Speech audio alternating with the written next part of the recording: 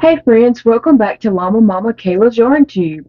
I'm Kayla, and I'm going to say thank you for stopping by for a visit today. Today is December the 13th, so it's the 13th baggie that I'm opening for the month of December. And what's happening is my son fixed me up some Advent bags, and I'm opening a bag a day and getting a new yarn. It's just a small little yarn ball, and I'm adding that into this panel that I'm making that is going to be a Rana. I say that different every time I say it. It don't matter. Y'all know what I'm talking about. It's a wrap. And so this is the back part that's going to start at like the back of my knees and come up my back. And then when it comes over the front, it'll have two panels. So I'm enjoying working on this and adding in a new little ball of yarn every day, and it's working out pretty neat. I like it. I like it. I like how these colors are working out really pretty, and it has crossed my mind that this is really pretty, but I'm not going to see it because it's going to be like at my rear. This is the part I'll be sitting on. But anyway, I am not drinking anything today because I am having a rough day. I'm having a rough day. I've been at the hospital all morning, and I was nauseated and sick before I ever went there. And my nurse that I had today, she was so very nice, so compassionate. You know, I mean, she was just awesome. She got me a little Sprite to sip on. She got me a peppermint candy cane, which I didn't ever open. And then she got alcohol wipes, and she had opened one of those and gave to me to sniff. She said that helps with nausea a lot.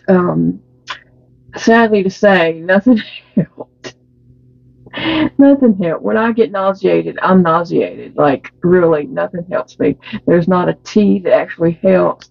I mean, I love peppermint tea, and I drink peppermint tea just because I love it, but it does not help with my nausea. But I drink it anyway. I drink it in hopes that it's going to help, but it doesn't. But anyway, and so I went for my infusion this morning, my iron infusion, because I'm chronic anemic and I have to get iron infusions like every few months or so. I got a set in October, and here it is December. My iron's depleted again, and so you know.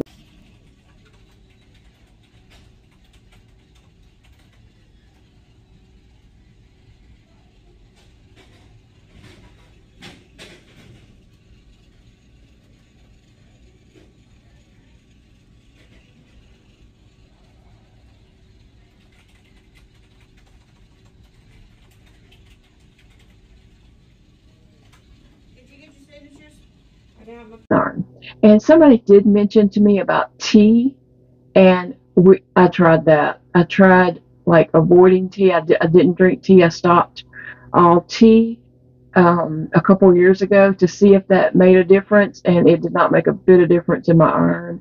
I was still depleted like every couple of months. And so I did that for a while, and then I was like, I love tea. Why am I like being miserable and not having tea? I need some joy in my life, so I'm gonna drink tea because it's not making it better or worse, you know what I'm saying? And so, but thank you for, the comment anyway. But I had, my veins are horrible. My veins are just horrible. They're tiny veins that move, and I don't know, they just can never get my veins. And I never pre-tell a nurse that because I don't want her to be nervous. I want her to, like, stick it like she would stick anybody else thinking she's going to get the vein. And so when I went in, the lady asked me, she said, "Do you have good veins?" I said, "We'll see." And because I didn't want to tell her, no, I have horrible veins, and then her get all nervous and, not be able to get the vein. Because there's a chance that she might hit the vein on the first try. Who knows? I mean, it doesn't happen with me, but she could.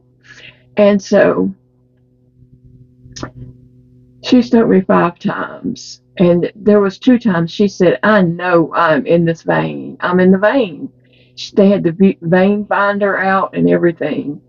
And so after the 5th time, she said, I'm going to go get the cancer doctor. Now, I get the iron infusions in the oncology department. And so there's a cancer doctor there that's seeing patients and stuff. So she went and got this lady cancer doctor, and she came and talked to me. She was so very nice too, just very nice. I mean, I'm not her patient, but she came and talked to me anyway. And she asked me, would I be willing to get a PICC line put in?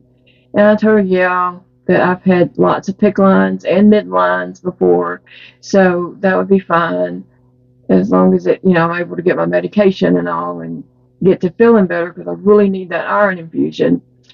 So she said they were going to call for the guy who does midlines to come and do that, and she said she's going to talk to my doctor about me getting a port put in my chest, because that's just ridiculous. My veins are so bad. And this one nurse was telling her, she said, I know I was in that vein 2 times for sure, and nothing was coming. And so I told him about when I've had fingers cut off, and he doesn't even have to inflate the tourniquet, because when he cuts the finger off, it does not even bleed. And the cancer doctor, her eyes got like huge, and she's like, what do you mean? I said, he said that he doesn't have to inflate the tourniquet because he cuts the finger off and there's no blood coming out. And she's like, that's not normal. I said, yeah, I know. I don't do anything normal, okay? So anyway, looks like I'll be getting a port put in my chest in the future, and that will be more helpful for when I get iron infusions or just everything else that I have to do. But for today, I ended up getting the midline put in, and so I'm sporting this little Ivy around. So I'll have that for at least a week. I go back a week and get another infusion, and hopefully my iron is going to go up a little bit, and I will get to feeling better, just energy wise, and not feeling so bad. But anyway, it's been a long day, and then it was taking so long, and Big Daddy had to go to work because he had a meeting at like 12. Someone was coming to his work to meet with him about a new system they're putting in, and he's the one that has to train everybody else on the system, so he needs to know everything about the system. So he was like, he had to leave for work. And so our oldest son was off today, just by chance. He's never off on a Tuesday, and he'll never be off on a Tuesday again. But he was off because he actually starts a new job tomorrow, and I'm so excited for him. So he came and got me. Big Daddy went on to work, and our oldest son came and got me and brought me home. And so, yeah, I've just been feeling really bad today. But, I'm trying to make the best of it anyway. It is what it is, right? So today, let's open bag 13. Yeah, bag 13, and see what color yarn I'm going to be adding into this. I mean, at this point, any color will go, right? I think any color will go. So let's see what we have. And it feels like something big in this bag. Oh, yeah, this will look good.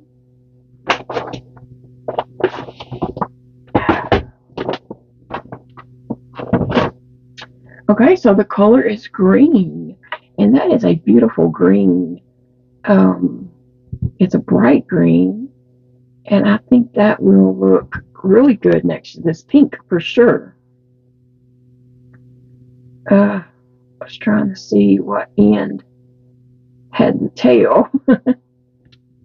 And the surprise that I had in there today is milk chocolate hot cocoa bombs. It's 4 of these hot cocoa bombs. I don't know where he got that yet. Milk chocolate with mini marshmallows, and this is what the back looks like.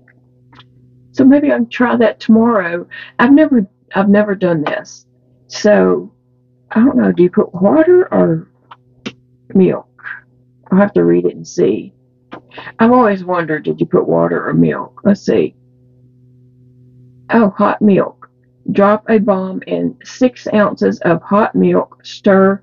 Watch marshmallows pop to the top. I might record doing that tomorrow and see how that turns out. Yeah, I've never done that before, so that'll be fun. We'll do that tomorrow. That's a treat, a fun treat. So on this pink, I was working on this white. Wait, did I do that right? I dreamed about this after I had worked on this, and then I went to sleep. I dreamed that I did a whole row wrong. So I was working on this white, and I was doing double crochets just to get my stitch count back up. I don't know what that stitch count is, because I hadn't counted anything. And so then I ran out of the white, and I had to change to the pink. So I just did the double crochets in every stitch. In every double crochet, I did a double crochet. In every chain one space, I did a double crochet. So I did that all the way to the end. And then when it was time to turn my work, I just started doing V-stitches. I don't know. I really didn't plan on that. I just started doing V-stitches, and I did that all the way down. I really like doing the V-stitch, so that's probably why I just started doing it. So I did the V-stitches all the way down, and I turned my work, and I continued doing a V-stitch. And so now I'll add in this green and do V-stitches all the way down there to the end. And then when I turn, I might do a different stitch, or I might do V-stitches. I don't know. It just depends on how I feel at the moment. If I feel like I'm feeling right now, I'm probably just going to do V-stitches because they're easy. And so I'm using a, where is my hook? I'm using a 7mm hook. I might have not brought my hook in here. I guess I did. I brought my, unless it's in that. No. I brought my hand strap. I guess I didn't bring my hook. But anyway. So I'm not going to crochet today. I'm feeling really bad anyway, and I know you all understand. I appreciate you watching and just being here with me today. We are fixing to have some bad storms, and if you are in the path of those storms, I pray that you are safe and that your home is safe and, you know, nothing happens. We are expecting like 80 miles per hour winds and tornadoes, and I don't know, just it's dark already. The wind is blowing pretty bad already. When I came out of the hospital, oh, my hair was just going all over the place. It was just crazy mess. I mean, it was all on my face and everything. I couldn't even get the hair out of my face. And then I think the weather is supposed to stay bad for us, like here just a little bit when it starts, then all evening and all night until the wee hours of Wednesday morning, and then I think it's supposed to just rain tomorrow. So if you're in the path of these storms coming through, I pray that you're safe and, you know, pay attention to your weather and get somewhere safe. I do not have a room that doesn't have a window.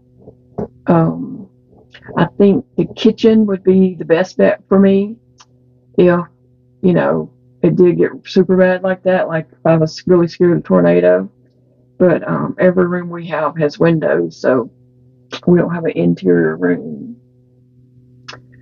But anyway, guys, I will let you all get going, and it's a beautiful day to crochet, even in a storm. I'll see you guys tomorrow.